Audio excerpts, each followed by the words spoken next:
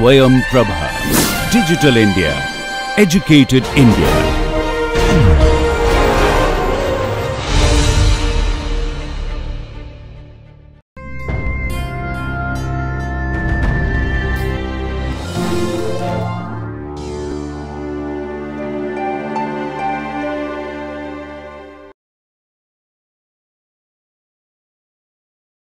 Welcome back to the course entitled Symmetry, Stereochemistry and Applications. In the last few lectures, we were discussing about the various reactions like substitution and elimination reactions, and we have discussed about different reaction mechanisms. So, in the last lecture, we concluded with this slide where we demonstrated or where we listed the possible compounds on which these substitution and elimination reactions can be conducted with different bases and nucleophiles, and what would be the most probable products, and wherever we have a competition between SN1 and the SN1 and E1 or SN2 and E2. We would now try to see these variations using a few examples.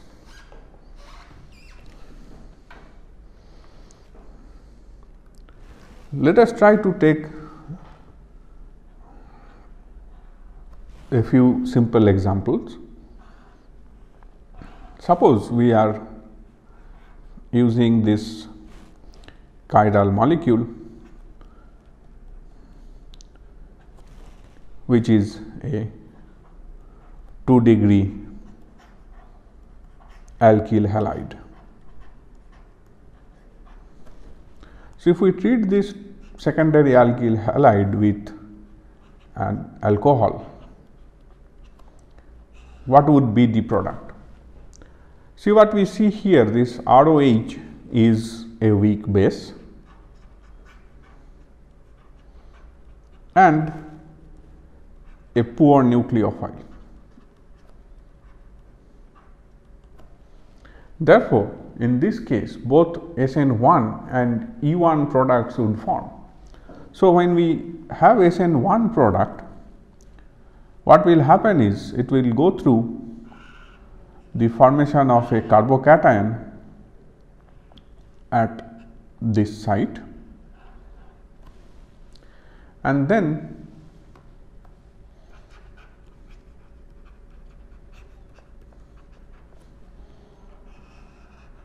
the substitution of ROH can take place from the top or the bottom of this alcohol, top or bottom of this carbocation, resulting into these two compounds.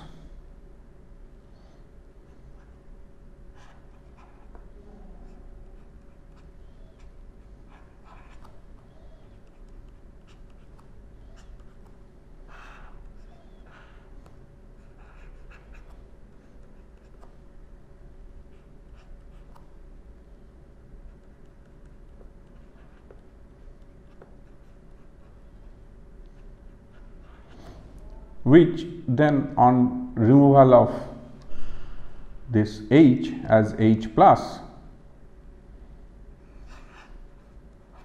would result into these two compounds.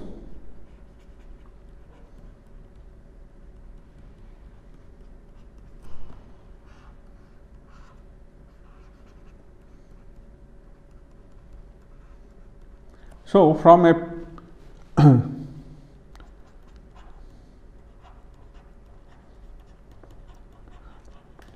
from a pure enantiomer, I have got a pair of enantiomers,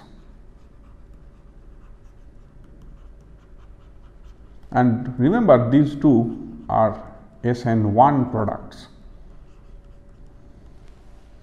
So, what has happened is from a pure chiral compound we have ended up in a recipic mixture. The other possibility is a competing elimination reactions through the E1 mechanism from this particular carbocation. So, what we have are two hydrogen atoms which are here and there. So, by a simple elimination mechanism where the ROH would either attack here or would attack there to give you these two products, which are the corresponding E1 products. So, in this particular reaction, you have a possibility of getting all these four compounds which we have highlighted here.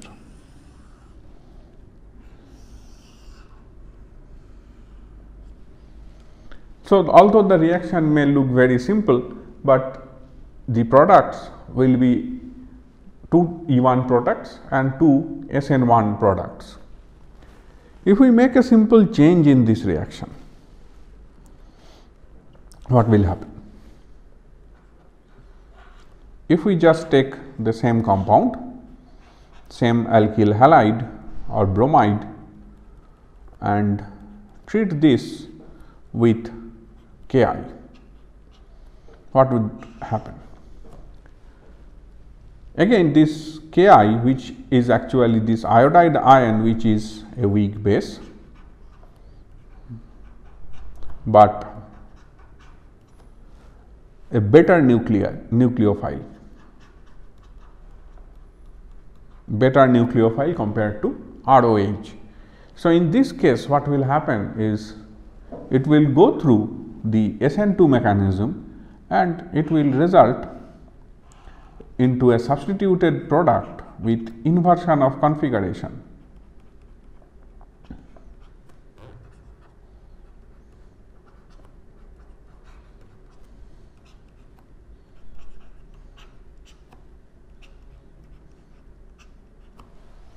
So, in this case, there will be only one product, the corresponding SN2 product with inversion of configuration.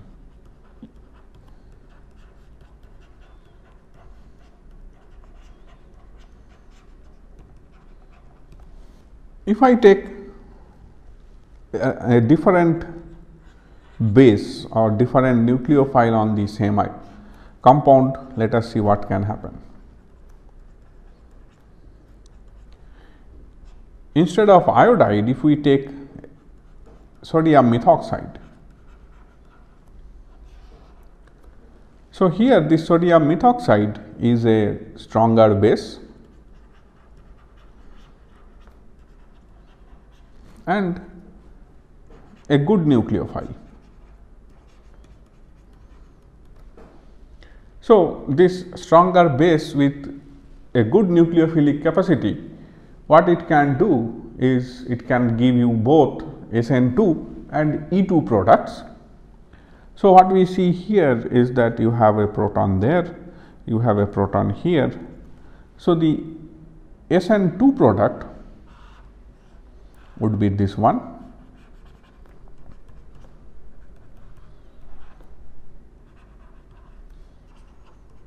you would note that there is inversion of configuration, and you should have the E2 products, which are these two.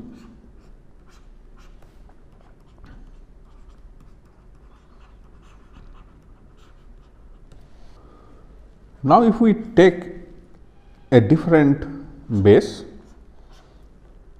for the same substrate,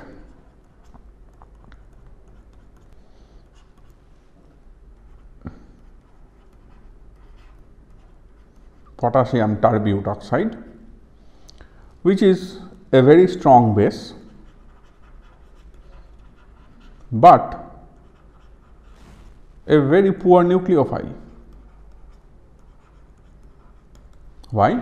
Because this is a bulky group and hence this cannot go for any substitution reaction. So, this base is a non-nucleophilic base. So, by doing this reaction under a non-nucleophilic base, we would only get the E2 products, the elimination products, with this being major and the other one being minor.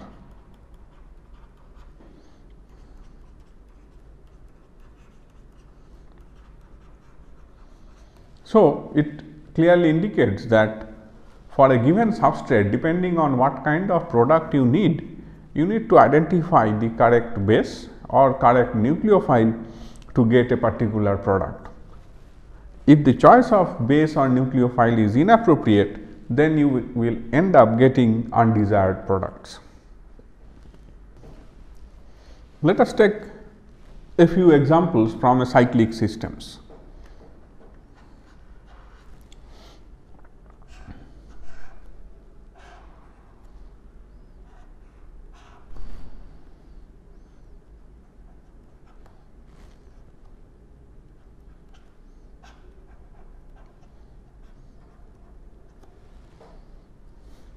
So, this is a cis compound,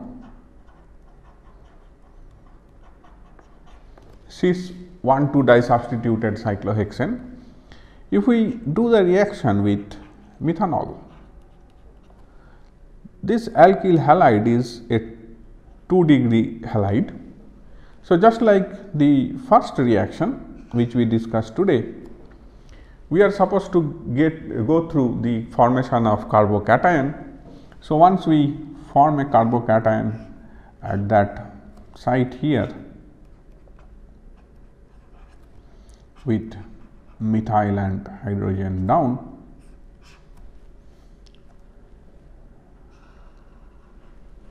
it is possible that the methanol molecule can come from top and come from bottom of this carbocation, and then after deprotonation it is possible to get these two products.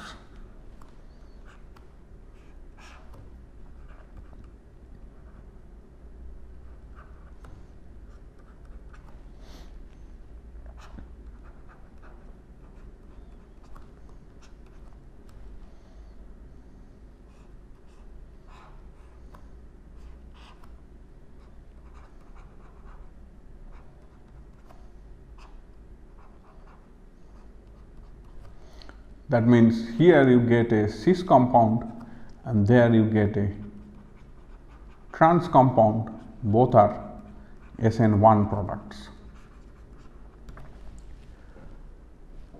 On the other hand, you have beta hydrogen in the antiposition. So, you can think of having some elimination reactions with the methanol, whether proton is abstracted from here or it is abstracted from there. You end up getting two compounds which are these ones.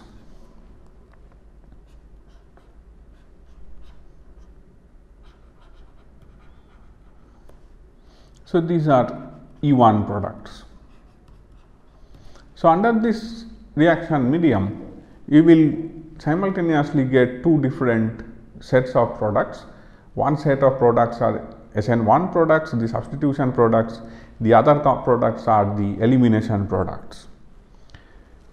Now, if we try to see what happens if we had started with the corresponding trans compound.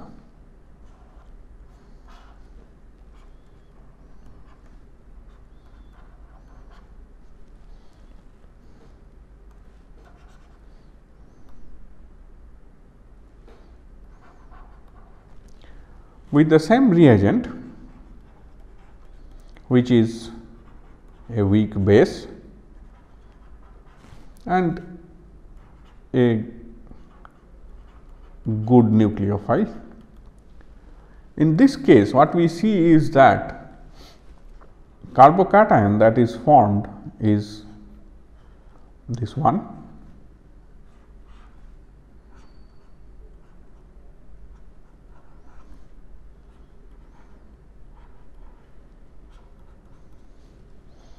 so from here one can only get two SN1 products as before.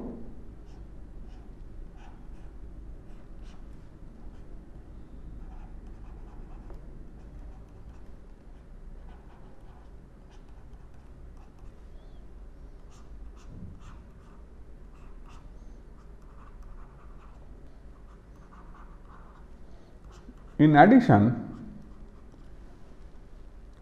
you would get only one elimination product, because this proton is not possible for suitable for elimination. So, you would only get one of the two elimination products as this. The backside elimination of this can happen only when this bond can break, and that is not possible. Therefore, you only get one elimination product.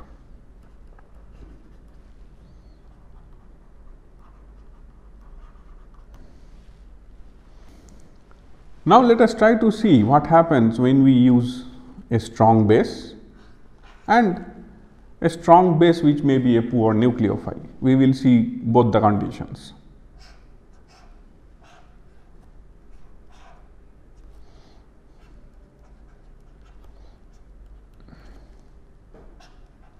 We are again taking the cis isomer. So, with OH minus, which is a strong base and a good nucleophile,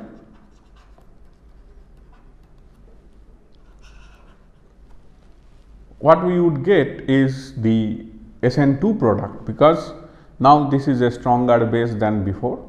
So, this substitution at this 2-degree alkyl site will happen through SN2 mechanism, and we would get this as the SN2 product.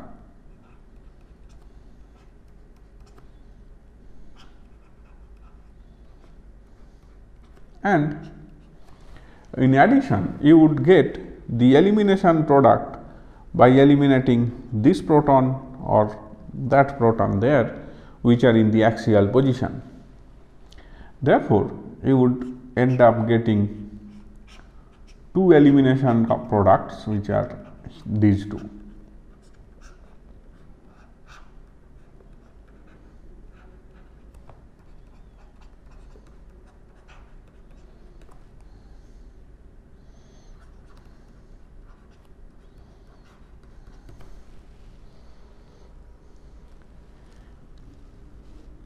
So, in reaction 8, suppose if we take the trans isomer of this particular compound with bromine and methyl group at diaxial conditions, and you apply tertiary butoxide as your base. So, it is a very strong base, but it is a poor nucleophile because of its large bulky tertiary butyl group. So, this will only give you the elimination product, and here the elimination is possible only from that particular hydrogen. So, that it will take this proton and bromine will eject from there. So, you will end up getting only one product, which is the E2 product, right. So, now again you could see that depending on the nature of the base and depending on the nature of the substrate, depending on the availability of beta hydrogen in the antiperiplanar orientation, based on the antiperiplanar availability of hydrogen at antiperiplanar position, you can get a particular product compared to the other. Now, let us move to some other type of alkyl halides.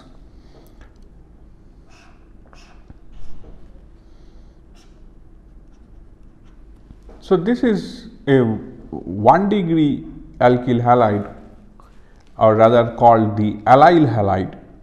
And what happens when we use water as a nucleophile?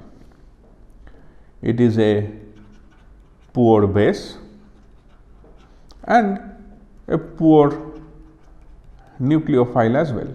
So, in this case, only SN1 reaction is possible, and you would get this product by SN1 mechanism. In reaction 10, if you treat this compound with I minus, you would get the iodo substituted compound by SN2 mechanism, because iodide is a better nucleophile.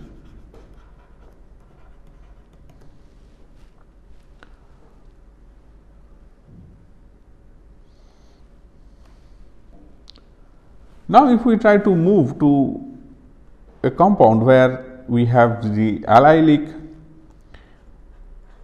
hydrogen, allylic bromide with a 2-degree carbon. This is a 2-degree allylic halide. So, on this, if we try to do sodium ethoxide, what we have, it is a strong base and also a good nucleophile.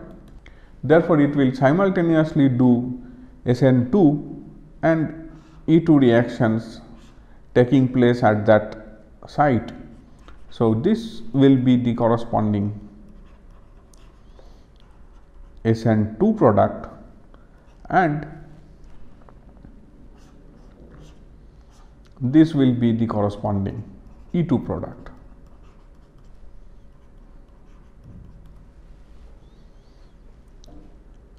On the other hand, if you take the same substrate and treat this with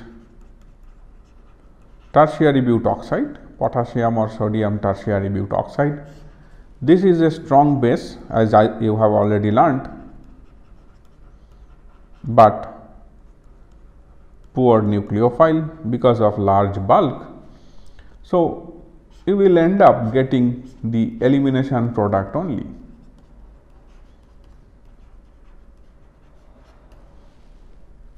So, when we try to solve this type of problems, we need to look at the substrate, what kind of substrate it is, what kind of base or nucleophile it is, and then based on those you need to decide the reaction mechanism through which the product should form, and then identify the correct product.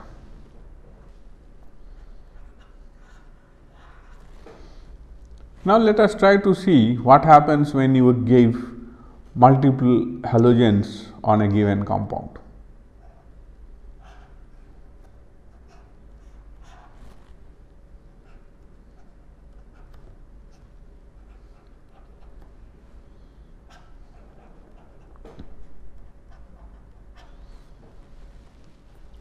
If we treat this dihalodimethyl cyclohexane with sodium ethoxide in ethanol medium, what do you think should the products be? What we see here is that for this bromine, we have one proton there which is in anti-periplanar arrangement, and for that bromine we have a proton which is in the anti-periplanar arrangement, and these two are easily removable with the strong base, which is also a good nucleophile. Therefore, simultaneous elimination of those two protons with the Br minus ions, it would lead to the formation of this compound through elimination mechanism. And in addition, there would be SN2 reaction where the sodium ethoxide will attack from the back side on either carbon, and it will give you the corresponding elimination product as this one.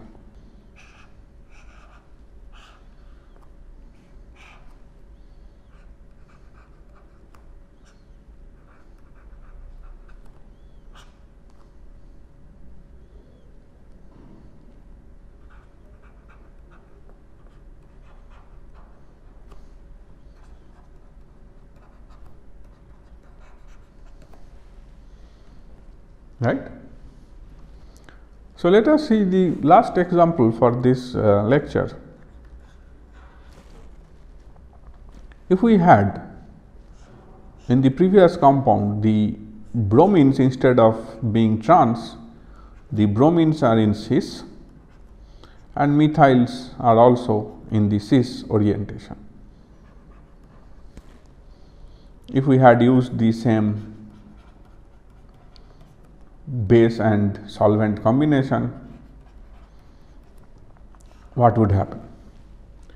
So, now what we see is that for this bromine there is no hydrogen in the anti-periplanar orientation, but for this bromine we have the hydrogen which is in anti-periplanar orientation.